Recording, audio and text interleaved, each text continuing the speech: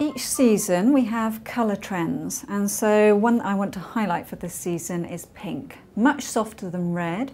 Red for this season goes from bright reds right through to oxbloods and burgundies, which we've actually put on the bottom of this outfit.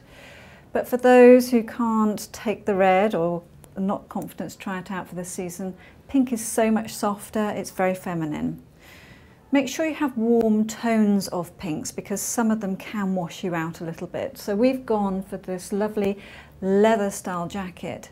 Now, black jackets are a must-have in everybody's wardrobe, but this just gives a softer feel to it. You can take this to work and it looks far more feminine, less harsh than black.